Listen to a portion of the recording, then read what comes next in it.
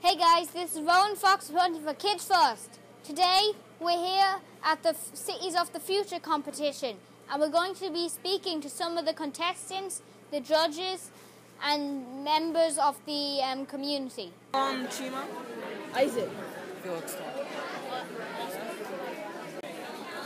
So it depends on hydroelectric energy, which is a renewable resource and it makes it more environmentally friendly.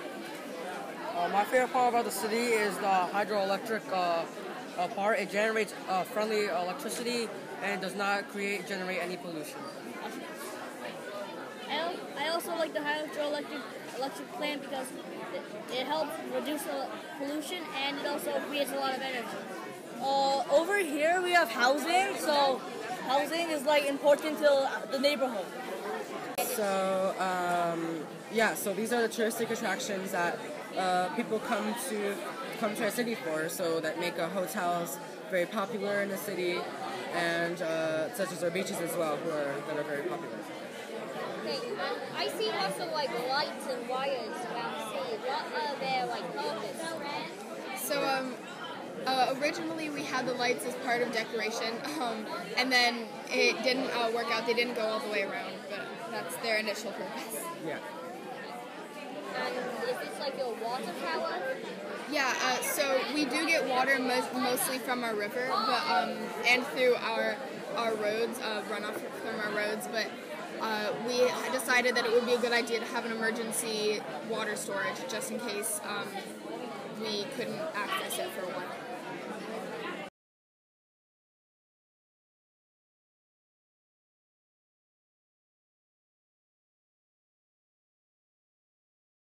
Now I'm here with Eric Mesger, who is a judge at the Future City competition. What are you looking for in a project? Well, I'm judging one of the special event categories, and I'm looking at the best transportation system.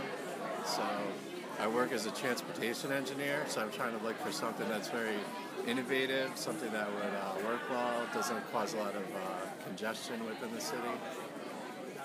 Okay, what's your favorite project that you've seen so far? Personal favorite.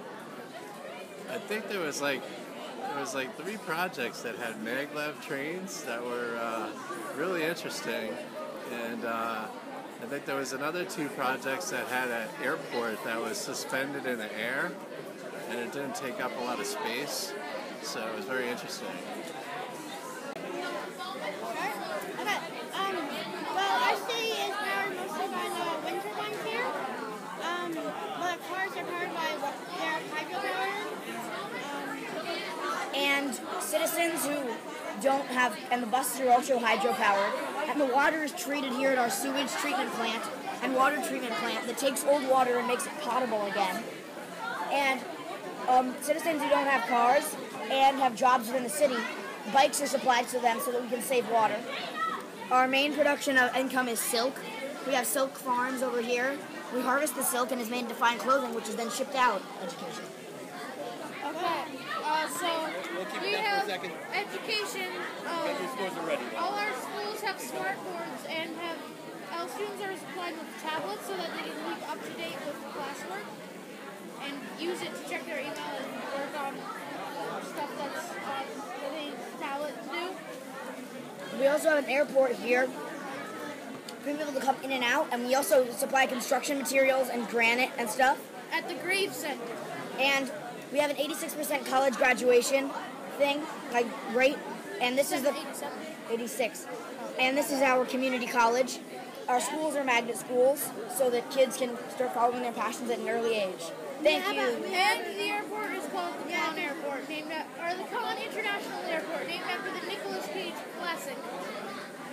Okay. And that is it. And we have lots of parks that help the environment and people's lives. Thank you. Okay, so you names. Drew. I'm Drew. Drew. I'm Valentino. I'm Carmen. From Columbus Secondary. Yes. Yeah, Columbus Secondary. Thanks for speaking to us. So we just after taking a look at some incredible projects at the City of the Future competition. This is Rohan Fox from Kids First signing out. Bye!